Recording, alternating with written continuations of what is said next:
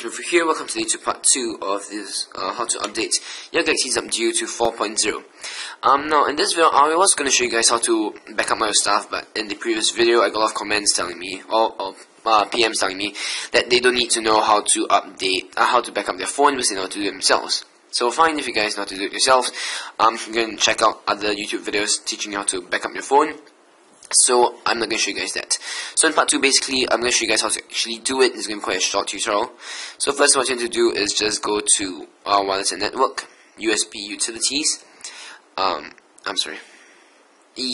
to USB utilities and just click connect storage to PC, and then just say connect USB cable to USB mesh storage. So let's go do that right now. Alright, so once you're back on your computer, you just want to go and download some files. One is the CM20120.717 experimental alpha 5. This should be in the description below, and download GAPS ICS, which should also be in the description below. Now, I originally got GAPS from Goo.im, and since a lot of people seem to have problems with Goo.im and seem to not be able to download from the servers, I've kindly re-uploaded it onto Mediafire, but just to take note, all credit goes to them. They were ones to do it first. Alright, so now once all you do is now just plug your phone back into the computer, and you should soon see let me just plug it in first, and you should soon see two little Alright, and you see your little SD cards appear after you click connect USB storage. So let's just wait for them to appear. Alright, as you can see, two SD cards will appear.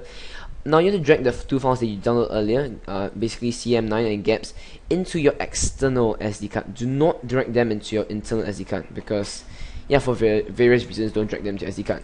You might want to create a folder that starts with A, like something like AA ROMs or something, so that it'll be right at the top, and you understand why I want to do this later on. So take your two files and drag them into AA ROMs, which should be at the top.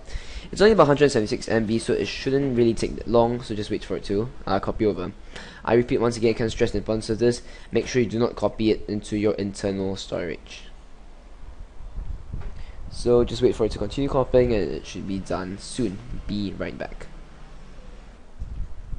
Alright, so once it's done, you should see both in AA ROMs. Now you go back, you should see AA ROMs at almost the top of the list. So now just close off this, go back to your phone, and click disconnect storage from PC. Now let's head back over that site and have some fun. Hey guys, welcome back to the phone. Alright, so now make sure you've backed up everything because you're really at the point of no return. If you do anything to your phone from now on, you can't really get it back to its original state. So make sure your contacts, your photos, your calendars, whatever it is, make sure they're all backed up. Now when you're ready to continue, hit the power off button and shut your phone down. Alright, so once your phone turns off, to turn your phone back on, instead of just pressing the power button like we always do, instead press the volume up button, the home button, and the power button at the same time. So let's do that. Press the three buttons together, and once you see Samsung logo, release your power button and continue holding on to your volume up button and your home button. Alright, you see Samsung Galaxy Due Wonder GT 1850, so that's the number, and you should see CWM Base Recovery 5.5.04. Now to navigate this menu, also use the volume up and down buttons to go up and down, and press the home button to select. So first, you're going to go to wipe data / factory reset. Now this is really the point of no return. Once you click this button, there's no going back. Everything is gone. So scroll down to yes, delete all user data, and it should start to wipe everything. Alright, so once it's done, go up to install zip from SD card and choose the press the wrong button. Install zip from SD card and choose the install come on, focus. Okay, and choose the second option, the first option, which is choose zip from SD card. Now remember, just like I told you to put AA ROMs, that's because you'll be at the top of the list and easier for access. Now all you do is just go to, come on, can you focus? What you have to do is just go to AA ROMs and click on the first one, CWM 920120710.zip. Now click on that and click yes, install CWM. So click yes, and it should say installing opening update package, installing update. Alright, now give it some time to install and it should be done soon. Okay guys, so once the update is done, you should just say install from SD card complete. Now you'll go again to install zip from SD card and go to AA ROMs again, and this time instead of clicking on the first one, obviously click on the second one, which is that of gaps ICS signed. So click that again and go once again to yes, install gaps, and it will start installing. This install should be relatively faster than the previous one, so I don't think I'll cut the video and we can just wait it out together. Let me just explain to you what gaps does. Gaps basically installs back Google Play onto your ICS device, because when you install the custom ROM, Google Play wouldn't be there.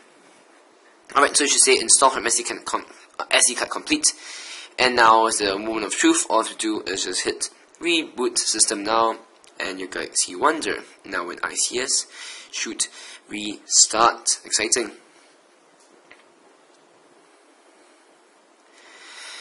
Well, I managed to finish this entire thing in like, well, 2 parts or something. As you can see now, it should say Cyanogen mod below, and you can see tab should be restarting into ICS. You know, I am super excited by this.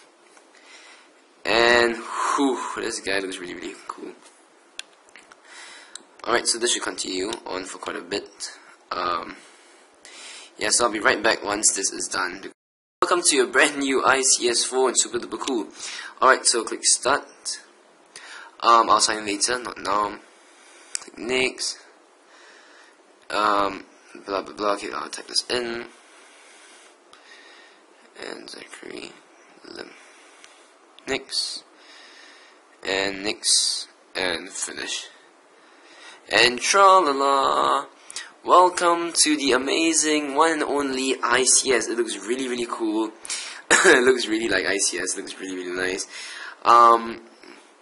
Yeah, as you can see, it has. Alright, thank you.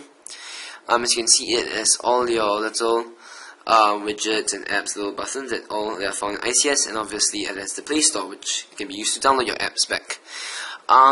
So yeah, the only thing that doesn't work in this update, okay, maybe not the best I can tell you guys, but the only thing that doesn't really work in this update is that of the camera. I find it's quite buggy, but as you can see, let's just shift the camera around a bit. As you can see, the camera is actually working pretty well. The camera is actually working pretty well, but I felt it was quite buggy, so yeah, you might want to, I'm not sure, I don't know if you can actually download a separate camera app to use, to work on the camera, because the camera is always be quite bad, and quite buggy, like I said earlier on.